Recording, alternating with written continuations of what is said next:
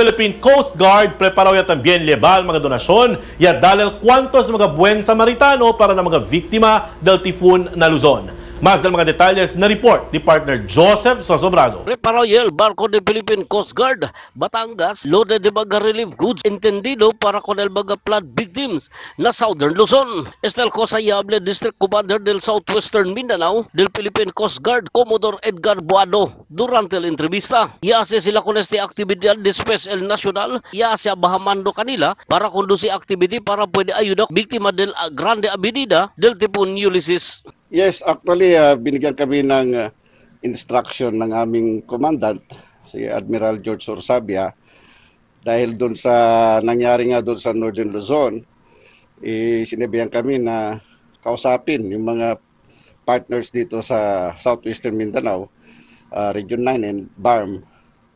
At katulong dito yung meron kasi kaming partners dito sa Philippine Coast Guard. Kasama na rin sa family yon yung Philippine Coast Guard Auxiliary. So tinas namin din yung mga auxiliary members kasi may mga squadrons sila sa bawat probinsya dito.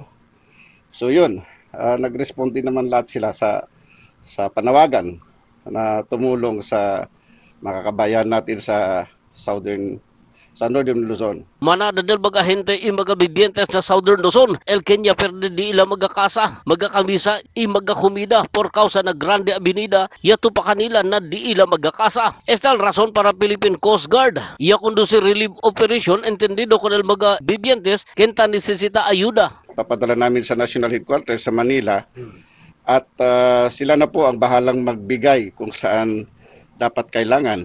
Siyempre alam naman natin yung mga affected more sa probinsya natin sa Catanduanes, sa Bicol Region, and sa Cagayan Valley Region, yung Isabela and Cagayan Provinces. Si Commodore Edgar Buado, habla si pakilaya di ila livada con el mga relief goods para ligaes de con el mga bibientes kanya kina biktima del Grande Avenida na Southern Luzon. Actually, nag-assume ako nung October lang, nung last. Alam nyo naman yung mandato. Marami kami mandates, no? Siyempre, ang Mindanao is Mindanao. So, maritime security pa rin nandyan. Actually, we have 5 major functions, no? We have this maritime security, maritime law enforcement, yung mga maritime laws natin, i-enforce natin yan, together with other law enforcement agencies. Maritime safety, of course, we have to check all vessels na alis na dapat kompleto sila ng mga safety appliances. Marine environmental protection, of course, yung mga coastal cleanup, mga ganun, yung mga nagtatapon sa karagatan natin.